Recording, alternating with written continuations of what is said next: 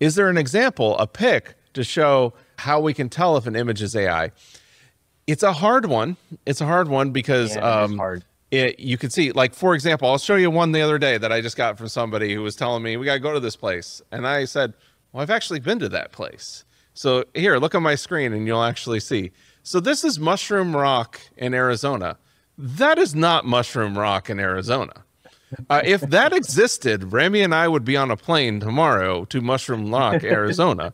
There's another Mushroom Rock post, and here's another Mushroom Rock post, and then there's another Mushroom Rock post. And actually, I found one down here. That's Mushroom Rock. This is AI. So this is where people show up. This is what they're expecting to see because of AI. That's the problem we're having here. That's like a perfect landscape. Who wouldn't want to go there? And it's just, that's what it is AI is just making it look too perfect. And then people are actually posting it going, this is Mushroom Rock, Arizona. This is, go here and go visit it. And then when you go to show up, you'd be like, that's not what I saw at all. So I don't know. I mean, do you have any hints on how to tell? Honestly, yeah. I mean, for me, honestly, it's the texture I look at because I've created lots of AI images. So going through them, there are certain pixels that just don't look right. I mean, if you look at the landscape and then look at some of the details in the landscape seems to be too perfect. That's flowers look like they're, I mean, it's just way too perfect, and you can tell. But for someone who's never seen or, worked on AI, I understand it's hard to figure out. It's one of those things that you need a little bit of experience to tell. But for me, it's like right there. As soon as I see it, it's like, okay, that's obviously AI, Yeah.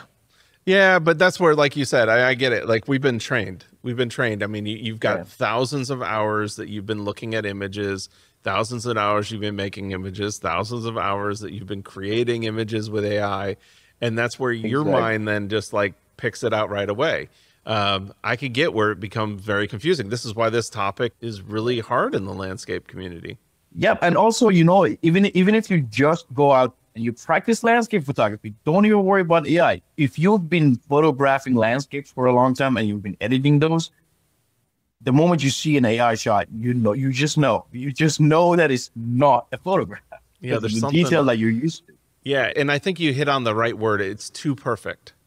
There has to be a certain level of imperfections, and we also understand erosion. Once we see erosion, you've seen so many eroded rocks that then seeing an eroded rock that has fins like a mushroom, exactly like a mushroom, you're like, it just, I've never seen that in life. And then you look at the clouds behind it, and then you look at the mountains behind it, and you're going, there's too much fishy here to where it can't be real.